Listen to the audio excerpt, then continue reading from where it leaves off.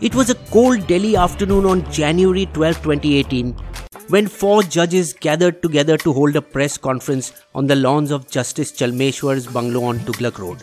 But the message they delivered was colder. The administration of the Supreme Court is not in order, and many things which are less than desirable which have happened.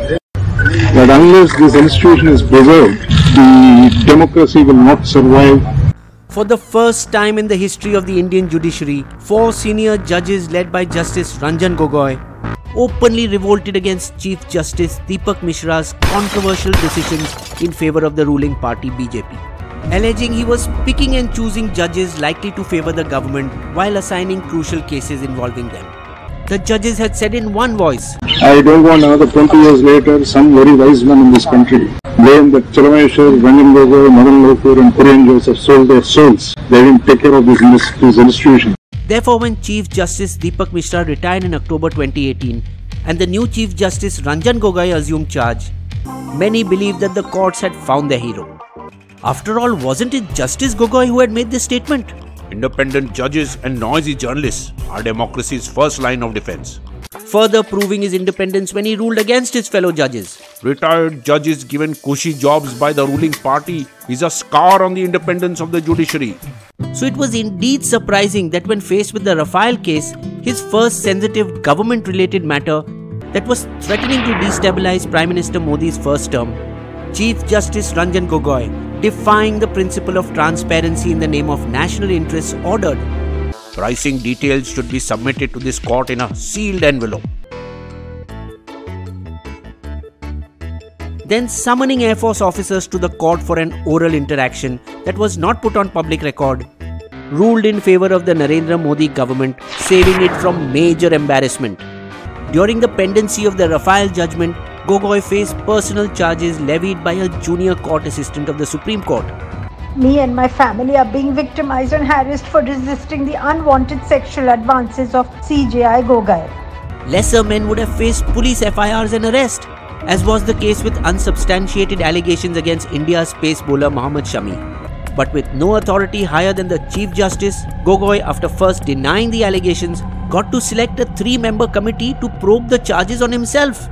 Even though he redeemed the situation by picking 2 women judges, Justice Indu Malhotra and Indira Banerjee, the accuser strangely refused to appear before the committee, claiming she would not get a fair hearing. Spurning this golden offer led many to believe the charges were cooked up. After a brief probe, the Supreme Court uploaded a notice on its website. There is no substance in the allegations against Chief Justice Gogoi. Case dismissed. However, it curiously denied the complainant a copy of the committee's report, and by refusing to make its findings public, did bring the probe process into question. The electoral bond scheme introduced by the Modi government was another controversial case that CJI Gogoi presided over. It appeared that electoral bonds were a loophole especially created to funnel unaccounted cash to political parties without ever revealing the identity of the donor. The decision on the legality of such methods was crucial to the BJP. Because of the 2,410 crore the party had raised ahead of the 2016 Lok Sabha elections, 60% of it was through electoral bonds. Other parties also raised large percentages of their donations in a similar way, but even put together, their amounts were nothing as compared to the BJP. When a petition was filed against the use of these bonds, all political parties must submit details in sealed covers before the next Lok Sabha polls. And though the wordings of the order implied that the matter would be decided before the next elections, it was kept in abeyance and never heard during his tenure as Chief Justice. Maybe he felt that the matter, like the lynching of Muslims by Gau Rakshaks or the scrapping of Article 370 in Jammu and Kashmir, were not important enough to warrant the busy court a date. In both of them he said the same thing: it does not require urgent hearing. Further, in a blow to judicial transparency, sealed covers became the hallmark under Chief Justice Gogoi's tenure. The National Register of Citizens (NRC's) case decision was also marked by a sealed cover. In CBI Chief Alok Verma's case against the Modi government, the Central Vigilance Commissioner was asked to give its report to the court in a sealed cover. While passing judgment on Prime Minister Modi's biopic to be screened just before general elections, the Supreme Court asked the Election Commission to watch the movie and submit its report in a sealed cover. Courts have to give reasons for their judgments. If the evidence on the basis of which judgments are delivered is kept hidden, then it is not justice. His final act before leaving was settling a 500-year-old dispute by handing back the Ram Janmabhoomi land to Hindus, fulfilling a key promise of the BJP's election manifesto.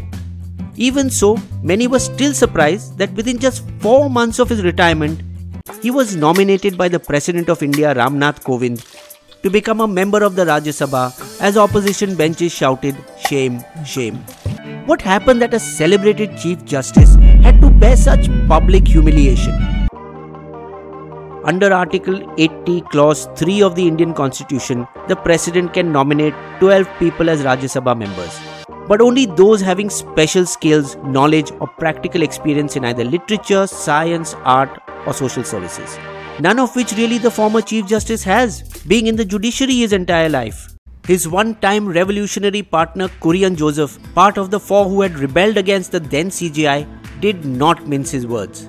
I am surprised to see how Justice Gogoi, who once exhibited such courage of his convictions, has compromised his independence and shaken the confidence of the judiciary. But Gogoi defended his appointment. Legislature and judiciary must work together for nation building. Article 50 of the Indian Constitution, however, clearly states the two must remain separate.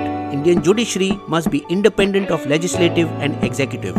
Some judges have gone into politics post-retirement, but after contesting and winning elections. Chief Justice of Assam Guman Mal Lodha thrice won Lok Sabha elections on a BJP ticket after his retirement. Justice K.S. Hegde too fought elections and went on to become the Lok Sabha Speaker from Janata Party. Justice Krishna Iyer became Law Minister of Kerala post-retirement in the first communist government of the state headed by EMS Namboodiripad. Chief Justice M. Hidayatullah went on to become India's 6th Vice President 9 years after his retirement during the brief time Charan Singh was Prime Minister. But two retired judges were nominated by the government in power, just as Gogoi was. M.C. Chagla, former Chief Justice of Bombay High Court, served as India's ambassador to the US, though he had the integrity to stand up to his benefactor Indira Gandhi when he was one of the few judges to have opposed her emergency. Ranganath Mishra, former Chief Justice of India and uncle of the recently retired Dipak Misra, who presided over the 1984 riots case in Delhi, was seen to have let off the Congress lightly and appeared to have been similarly rewarded with a Rajya Sabha seat. Baharul Islam was a Congress-appointed Rajya Sabha member in the 1960s before being appointed Chief Justice of Guwahati High Court in 1972. Being a congressman previously, it was no surprise that during his tenure, he let off the then Bihar Congress Chief Minister Jagannath Mishra in the Patna Urban Cooperative case. After he retired, he was rewarded with a Rajya Sabha seat all over again. However, other than Baharul Islam, they all became Rajya Sabha members several years after retirement, unlike Gogoi, who was nominated within just 4 months. In recent examples, Justice P. Sathasivam, India's 40th Chief Justice, was nominated as Governor of Kerala by the Modi government after the 2014 general elections. Ironically, it was the late BJP leader Arun Jaitley who drew attention to how pre-retirement judgments are influenced by post-retirement jobs. There are two kinds of judges, those who know the law and those who know the law minister. Almost 70% of judges accept some kind of government position post-retirement or are appointed to commissions that last several years and are often quite lucrative. Arghya Sengupta, author of The Independence and Accountability of the Higher Indian Judiciary, has found 37 of 50 Supreme Court judges who retired between 2002 and 2012 took post-retirement jobs from the government. Surprisingly, the person the four justices had initially rebelled against, Dipak Misra, never took up a government position but works in the private sector on the boards of various companies. What happened in the past is no justification for what has happened with Gogoi. Gogoi's appointment has shown to the public that judicial independence is questionable and unfairly puts the spotlight on decisions taken by his successors. Bisbo's limerick. There was a Chief Justice called Ranjan Gogoi, some of whose decisions could seem like a ploy. It may be untrue and that he didn't do, but his appointment so soon could his credibility destroy.